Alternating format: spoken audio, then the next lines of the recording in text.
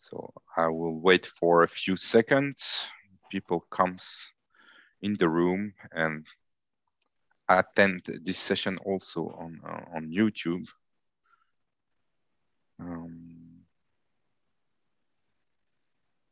Okay, so yeah, still people coming in the Zoom session.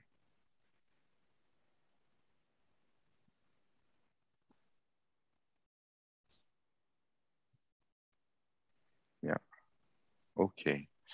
So great. Welcome to everybody. During this Europe and AI Week, we have 99 sessions on various aspects. But as you know, ethics is one of the most important debate we have. And we have the pleasure now to welcome Professor Lode Lauwaert from KU Leuven. Lode, you are professor in ethics and philosophy of technology in the working group philosophy of technology at KU Leuven. You are also an author. You published last year Way Robots. That is quite successful because you are nominated for the best book in the Netherlands and Belgium in philosophy. So that's super, and you have so much success that we hope we will see soon a documentary also about your book. So you have the floor. I suggest you present what you prepared for 35-40 minutes, that we can have a discussion and interaction also with the audience. I leave you the floor. Okay, well, thank you, Nathanael. Before I start my presentation, let me, do you understand me well? Yes, perfectly. Yes. Okay, good evening, everyone. Well, I'll talk for about 40 minutes on artificial intelligence, of course, but from an ethical, philosophical perspective, from ethics and AI. And I'll focus on one of the items that is related to AI and ethics, namely moral responsibility. I'll come to that within a couple of minutes. Before I start with that, so indeed, my name is Lode, work at the Institute of Philosophy at the KU Leuven, ethics and philosophy of technology, and specifically artificial intelligence. If you have any kind of questions related to this lecture, to this presentation, you have other kinds of questions, you can always send me an email, lode.lauwaert@kuleuven.be. Or you can also send me an email if you're interested in my book. There's about discount of about 35%. So I can send it to you. If you send me a small email, then I can send you my book for about the price of about 20 euros. Wij robots, een filosofische blik op technologie en artificiële intelligentie. We robots, a philosophical look at technology and AI, artificial intelligence. Okay, so what is central in the book is I have 3 chapters, and the first chapter is about, so every chapter is about a specific thesis, and a specific thesis that is deeply rooted in human consciousness. What I do in every chapter, I have a threefold structure in every chapter. So first, I try to clarify the meaning of the thesis. So if I focus, for example, in the first chapter on the neutrality thesis, the idea, the thesis, the conviction that technology is something that is neutral. First, I try to clarify what the meaning of this thesis is. What do we mean when we say that technology is something that is neutral? Second, I have a more non-descriptive evaluation of the thesis. I give the arguments. What are the arguments in favor of the thesis? What are the arguments that try to discuss and tackle the thesis? What are the arguments contra the thesis? And lastly and thirdly, I also try to, in every chapter, I try to explain what the relevance is of knowing that a specific thesis is correct or wrong. That is a threefold structure of every chapter. So in the first chapter, I focus on the neutrality thesis, the idea that technology is not laden with moral values such as sustainability, privacy, autonomy, respect, etc., fairness, etc. That's a very, let's say, small interpretation of the neutrality thesis. And also focus on a broader interpretation, which is about the idea that technology is detached from not only moral values, but also from ideology, from norms, from perspectives, etc., etc. Between brackets, I'm not going to focus on this thesis in my presentation. I think that the neutrality thesis is at least for about 75% not correct. I think that some technologies are neutral, but most technologies aren't neutral. The last and the third chapter, I focus on the also deep-rooted conviction that both the existence and also the evolution of technology is inevitable. That the existence and the evolution of technology has a necessary character. It cannot be otherwise than this or that technology exists, or that that there is some kind of evolution between several kinds of technologies. I think that every kind of interpretation of this, what I call determinism thesis, is not correct. So there's nothing that is inevitable about the existence and the evolution of artificial intelligence. I'm also not going to focus on this last thesis. I'm going to focus on the second one, which is also the thesis that is central in the second chapter of my book, which is what I call the disruption thesis. The idea, also a wide shared idea that AI, artificial intelligence, is a disruptive technology. So what is the idea? Well, the idea is that AI, artificial intelligence, disrupts, and just like Uber, Airbnb, Tesla, 3D printing, disrupt our society, or at least specific domains in our society. Of course, it's not a very old one. The neutrality thesis about the neutral character of technology is a very old one, more than 2,000 years old. But of course, the disruption thesis cannot be that old because, AI is very young. But at least it's very widespread. And it's a book that I read it was written in 2008. At least it has been published in 2018.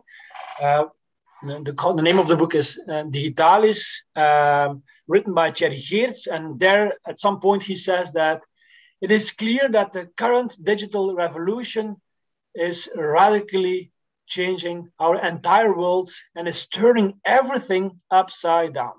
Many people speak of disruption. The technological revolution disrupts the old world and makes it fall apart. That's like in a very general description of the disruption thesis. I think there are at least some reasons to be critical about this idea. We know, for example, the toothbrush from Oral-B that is equipped with artificial intelligence. It can be useful, can be very nice to have this kind of toothbrush, but it's very questionable whether this kind of technology has a disruptive character and that it has some revolutionary character. That's very questionable. At the same time, there are also at least one reason to believe that it could be correct.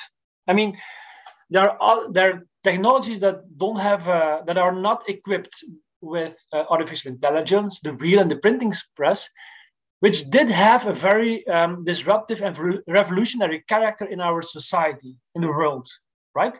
If it is true that these non-intelligent technologies could have a disruptive, revolutionary character, then it could also be the case that smart technologies, artificial intelligence, can have a disruptive character.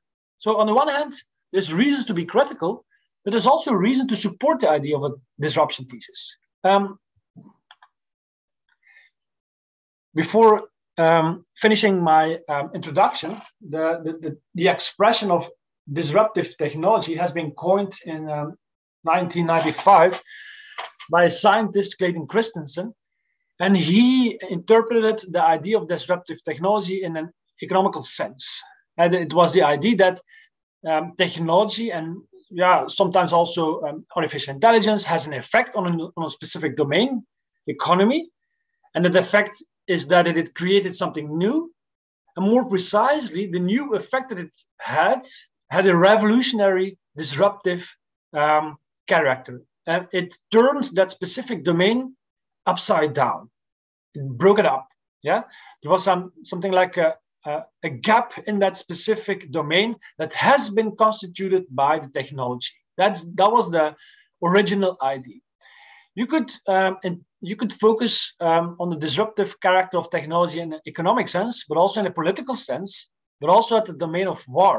And you could say, for example, that for example, killer robots are disruptive technologies at that specific level. I'm not going to do this. I'm not going to focus on these other domains, but I'm going to focus on the moral, on the ethical level. And so then the idea is that AI, artificial intelligence, has a disruptive effect on ethics. But that, of course, is still pretty vague. There are several interpretations of that idea. And I'm going to focus on this specific interpretation of the disruptive character of AI on the ethical level, saying that AI, smart technologies, create a totally new moral problems. So moral, because it focuses on the ethical level, and totally new, that is my interpretation of the disruptive character of AI. But is it true? Is it correct? Is it correct that artificial intelligence creates totally new problems? Well, if you want to answer that kind of question, the one way to tackle the question or to try to answer the question is to focus on a couple of, let's say, 6 problems that are often related to artificial intelligence. And the artificial intelligence can be misused by terrorists, for example. It can be used in order to create or to prepare and etc. Terrorist attacks. Of course, that's pretty known. There are a lot of privacy issues that are related to artificial intelligence. Of course, and that's probably the biggest issue. It has a biased character. There are safety and security problems that are related to AI. There are transparency problems. Of course, not every kind of intransparency is a moral problem, but a lot of AI systems that do have an impact on human beings and society that are at the same time intransparent are morally problematic. And then the sixth sin, what I call, that is related to artificial intelligence, is about ecology, about sustainability. There are a lot of energy that is needed in order to train the algorithms and the computers, and in order to the computers that we find in data center. And there's an emission of greenhouse gases that is pretty high. Yeah. So there are a lot of moral problems that are related to and caused by artificial systems. My point is, yes, all of them are problems, and they are very serious problems. We should try to prevent it. We should try to tackle it. We should be very conscious about these moral issues. But none of these moral issues, none of these moral problems is totally new. So the transparency issue, the sustainability issue, the privacy issue are, of course, issues that are related, moral problems that are related to AI, but they don't cause a break. Yeah? They don't put at the level of moral philosophy, at the ethical level, they don't put the world upside down. So we don't have to think at the ethical level in terms of discontinuity. We have to think in a gradual sense. So the problems that are related, the moral problems that are related to smart systems are nothing but a mere intensification of already existing problems. They're not creating totally new problems. That's my point, at least until this slide. And that's my focus for today. Maybe there is something else. So maybe these 6 first moral problems are not totally new, but maybe there is something new that is related to moral responsibility. And there has been a philosopher, several philosophers, but the notion has been coined by, I think, a German philosopher, Andreas Matthias, who once wrote a text wherein he introduces the notion of the responsibility gap. What is the idea? Well, if you decide as a government, as a company, as a human being, to use and to implement an artificial system, artificial intelligence. And that system, that smart system, creates a problem or kills an innocent human being, for example, in the case of a killer robot and in the case of an autonomous car. Well, once the human being decides to use that system and the system makes a mistake, nobody can be held responsible for that mistake. That's the idea. So maybe we desire to punish a human being, but that wouldn't be justified. There is nobody who can be punished for a mistake made by the artificial system. That's the idea, according to Andreas Matthias, but also, for example, according to Robert Sparrow, an Australian philosopher, ethicist, who wrote on killer robots and the responsibility gap. That would be, according to Andreas Matthias, it would be a problem. So if we are not able to punish or reward a human being in case of a mistake, in case of something that is positive, if we are not able to hold someone responsible, that is morally problematic. And second, it is not only problematic, it's also a new kind of problem. It is a kind of problem that didn't exist before the introduction of the implementation of artificial intelligence. If that is true, but it's conditional, if that is true, that will be an argument in favor of the disruption thesis. Because, my interpretation of the disruption thesis was about, yes, AI, artificial intelligence, creates totally new problems. It would be then the seventh sin, next to sustainability, etc., and it would be a totally new problem. My question is, what are the arguments in favor of the responsibility gap?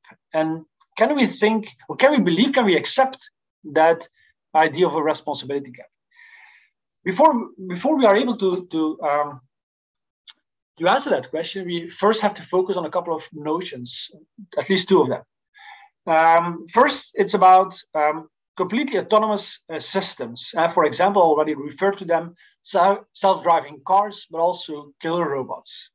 These are autonomous systems, and autonomous in a specific sense, in a twofold sense. First, in a negative interpretation of autonomy, in the sense that once a human being, and of course they all have been created by human beings, but once a human being decides to push the button, between brackets, decides to use the system, that robot, that AI system can function completely independent from any kind of human intervention.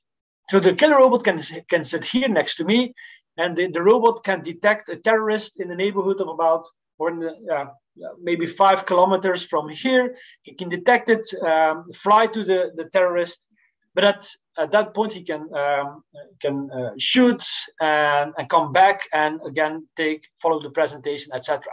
So the robot is able to function completely autonomously. Independently from human interventions. The second interpretation of the autonomous character of a self-driving car is a more positive one. It's about the idea that more than just being able to function independently, it's also that they can make decisions on their own. So the actions, the interventions of the robot are not pre-programmed by the engineer, by the AI developer. Yeah, of course, an AI developer or an engineer has been involved in the creation of the system, but the system itself is able to make decisions based upon, of course, on the algorithms. And it's not that they are just following the rules that has been written down in the system by the engineer. That's a more positive interpretation of the autonomous character of an AI system. A second clarification is about the idea of responsibility. And that is crucial here, because if we use the word responsibility, we can refer to several state of affairs. So in other words, there are several interpretations of responsibility.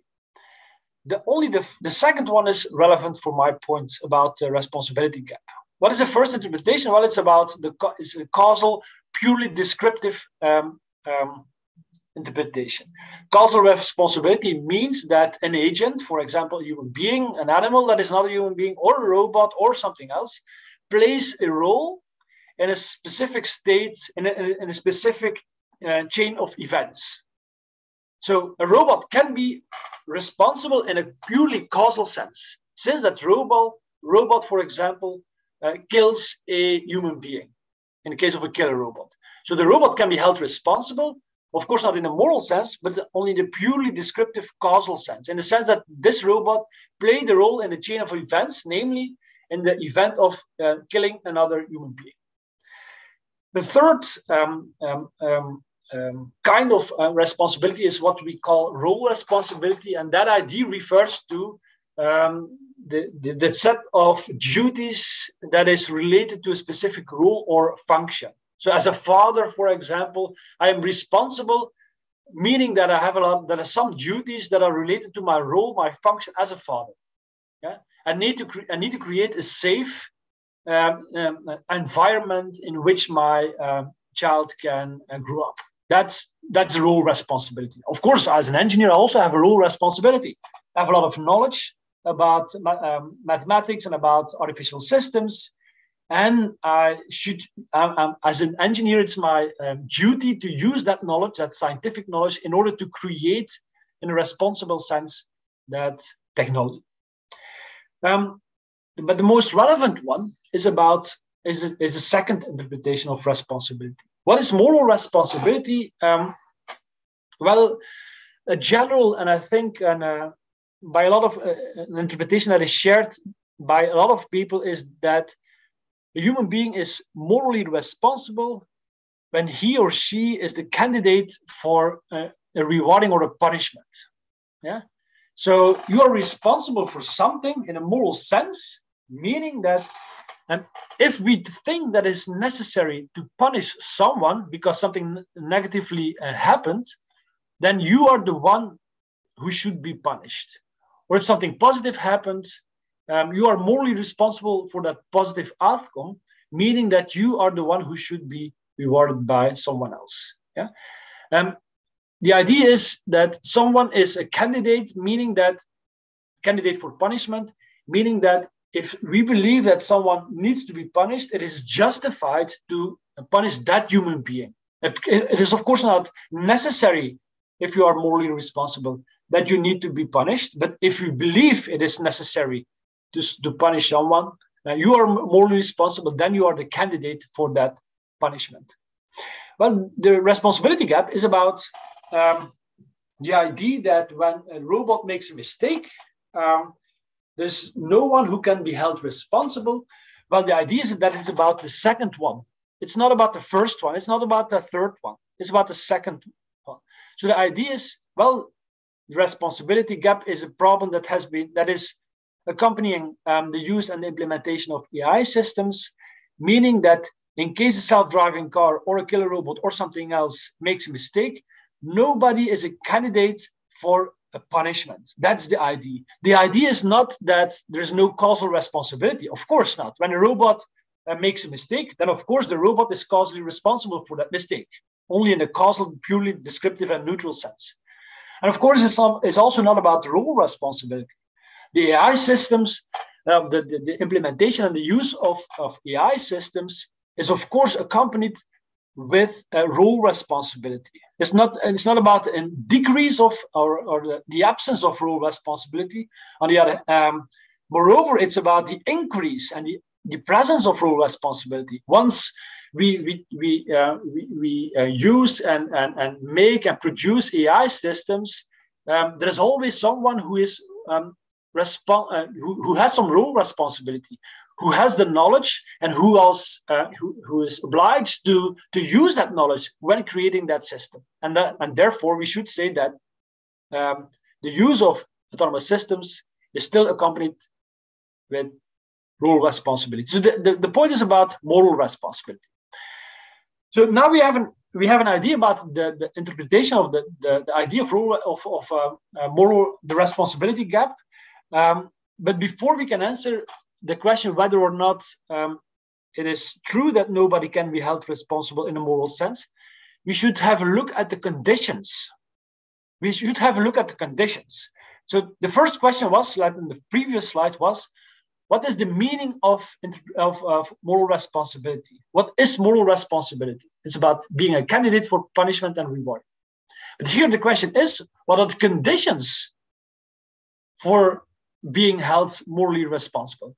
So what are the conditions that need to be met in order to assign moral responsibility? Well, there are, like, traditionally, there are three conditions for moral responsibility. First is pretty obvious, is that there should be a causal link. So if there is no causal link between you and the positive or negative outcome, the positive or negative effect of something that of an intervention, of the intervention of a robot, for example, then if there's no causal link, you cannot be held responsible. There should be at least a direct, or maybe even an indirect link between you and what happened in a negative or in a positive sense. That's pretty clear to me. But of course, a causal link is a necessary but insufficient condition for moral responsibility. So the mere presence of causal link is insufficient to hold someone morally responsible. There should be at least two other conditions. The second one is about autonomy. There's a second necessary condition for moral responsibility. If you're not an autonomous human being, if you don't have the possibility to think for yourself and to decide for yourself based upon some reasoning, moral reasoning, you cannot be held responsible for what happened and for the thing that happened in a positive or negative sense. So if you are deciding, or if you're saying that something should happen, or that this autonomous system should be used, but at the same time someone else is holding a gun against your head, there is no autonomy at that point. Autonomy is really needed. We should be able to reason and to decide based upon our own autonomous the autonomous character over our own moral reasoning. And the last and third necessary condition for moral responsibility is the epistemic condition. Is about knowledge. You can only be held responsible in the moral sense when you have all the relevant knowledge that is related to the action and the decision, that is related to the outcomes and the positive or the negative outcomes. So if we weren't able to foresee the positive or negative outcome of a decision, we cannot be held responsible for that decision. That's pretty clear. If it wasn't possible at all to think about or to foresee the outcome, then you cannot be held responsible for that outcome. So that's the condition that also needs to be met. So these are the three traditional. All of them are on the self necessary but insufficient. But if you take them together, normally they are seen in a traditional, or by a lot of philosophers and ethicists, they are seen as sufficient conditions for moral responsibility. However, and that's near the end of my presentation. However, for those who argue in favor of the moral responsibility, there is a fourth necessary condition that needs to be met. Yeah, according to Andreas Matthias, for example, he argues that if you don't have control over the decisions made by the system, you cannot be held responsible for that system in a moral sense. And so, since we don't have control over the decisions made by the self-driving car, for example, of the decisions made by the killer robot, you may not punish the human being that decided to use that system, because he or she didn't have control anymore over the system once he or she decided to push the button. That's at least the argument given by Andreas Matthias and, for example, also Robert Sparrow.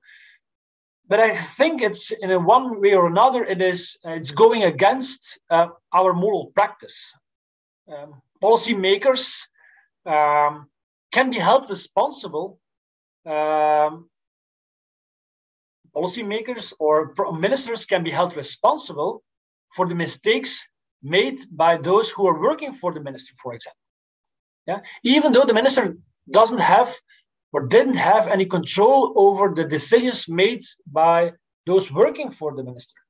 So the moral practice, our daily moral practice, and in a political sense, for example, but also in companies, our daily moral practice shows that people can be held responsible, even though they are not, even if they don't have fully control over their actions and decisions. Even though they didn't have fully control over the actions for which they have been held responsible.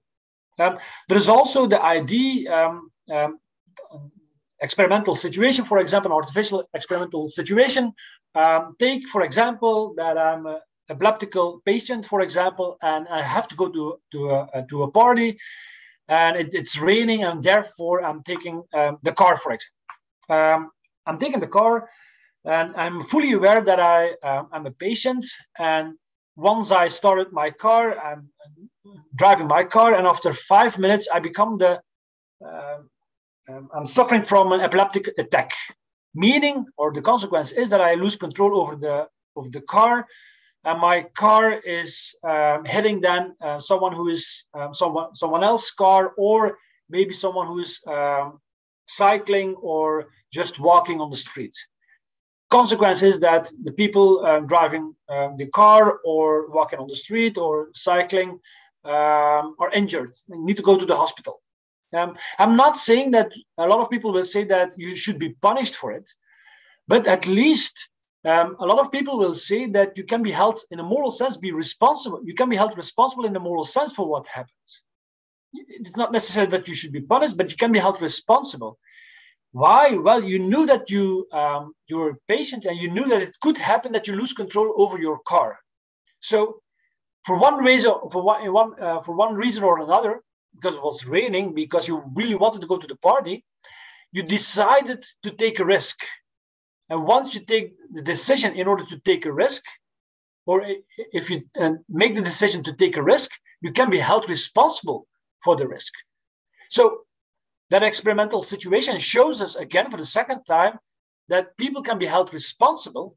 And that's at least, I think, our moral intuition, that people can be held responsible even though there was no full direct control over the action over the car. Well, I think that kind of framework can be used in order to deal with artificial systems. Even though we don't have fully control over a killer robot or autonomous cars, self-driving cars, at least, I don't know who, that's not my point here, but at least one human entity, one human being can be held responsible even though there was no control anymore. I think that all of the conditions are met, the three traditional conditions. For example, as an officer, for example, I decide to use a killer robot, so there is a causal link.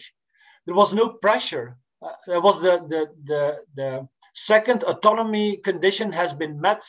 And also, I was fully aware of the possible negative and positive effects that may follow out of the use of a killer robot. So the three traditional conditions are met.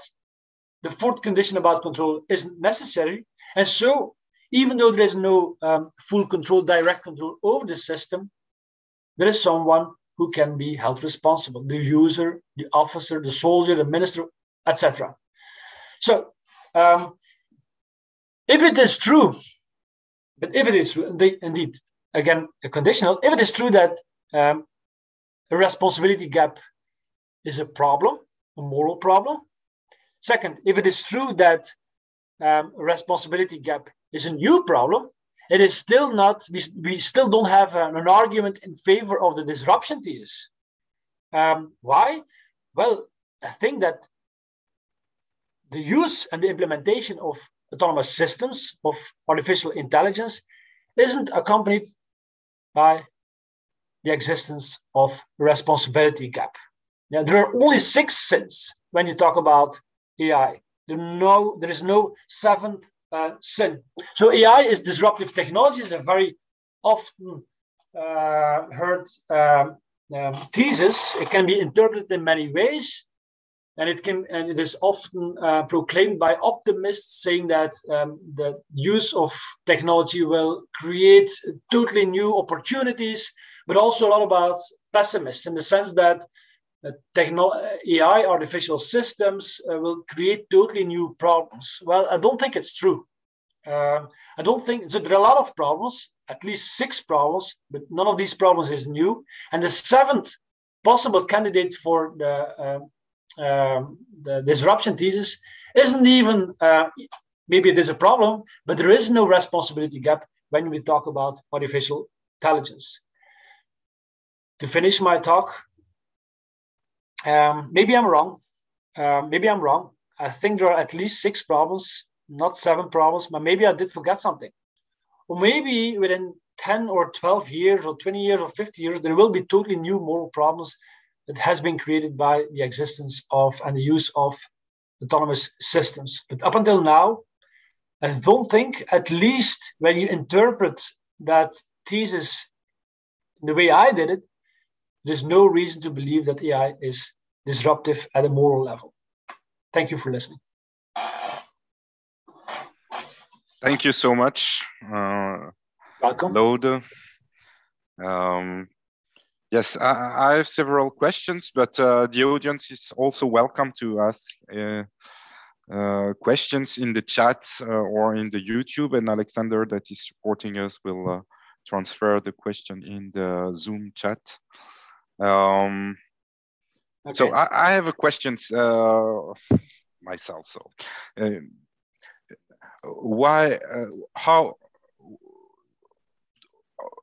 when do you consider artificial intelligence was born? I mean, are the question you address related to artificial intelligence or related to the fact that humans can think about themselves in a way? This capacity of self-reference is the basis of the thinking, the consciousness, and many things like that. So is it really different? Because when we speak about the golem, when we speak about Prométhée, for example, we have this idea to create from inanimate Pinocchio, create someone with a conscious. So it is artificial intelligence. So when begins your view on artificial intelligence, or what do you consider? Is it clear as a question? Not really. Okay. So is your question, how do you understand artificial intelligence? Is that a question? Yeah. So I here understand artificial intelligence not in the not as a GoFi, not as the good old fashioned AI. So I'm not referring to expert systems. I'm not referring to those artificial systems that are equipped with rules that are pre-programmed by the expert. For example, the doctor, the medical expert into the system, because at that point you could say that there is no real intelligence. There's no real intelligence. The system is only following the rules that has been inscribed in the system. It's kind of a reflex. So I refer mostly to those systems that are functioning based upon machine learning, and then, of course, more specifically, most of the time, deep learning. So that meaning that it's not always possible to foresee what the outcome will be, which is the case, by the way, for the more traditional systems. If you have expert system, then the end result, the decision, can be foreseen. We are more or less 100% sure what the end decision will be. Often, which is not the case if you work with artificial intelligence in the sense of machine learning and deep learning. Okay. I was referring to the fact that indeed there are some fundamental questions. Where are we coming from? And so people are working on the origin of universe and the the other question is how the human was born. So artificial intelligence at the end is working on how human intelligence was born,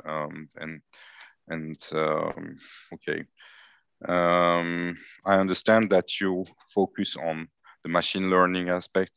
So yesterday we talked with Anouk Wipprecht, who was presenting us its dresses and all the captors she can have on a human body. And this embodiment, do you integrate this embodiment in your reflection, meaning neural links aspects, meaning we can have a feedback and many data about our behavior and then augment our perception of what's happening out there. And how have you included that in your reflection? But that is of course also included, and also especially because it's immediately relevant to the responsibility. So I think that the more accurate, the more precise, the more fine a system can work with the help of feedback, etc., the more the system can be held responsible for, at least we can hold someone responsible for the system. So of course I included it because it's immediately related to my thesis about the responsibility gap. Yeah, okay, so I see maybe a question here from Danais Kevi. Could you further elaborate the idea? Can someone be held legally responsible while at the same time cannot be held morally responsible? Should we differentiate these two forms of responsibility when examining responsibility gap in general? Yeah, thank you, Danai, if I'm not mistaken. Mm-hmm. Yeah, of course. Good question. So I'm not a legal expert, so I cannot say that much about it, but at the same time, I know that in a lot of cases, there's an overlap between moral and legal responsibility, but at the same time, we should keep them separated. I mean, you can be held responsible in a moral sense without being held in a legal, without being held responsible in a legal sense. To cheat on your girl or boyfriend, for example, is morally problematic. At the same time, it's not legally problematic. So there is a distinction. I can think of AI developers that can be held responsible for a mistake at a moral level because they didn't take into account this or that knowledge that is necessary in order to develop the system.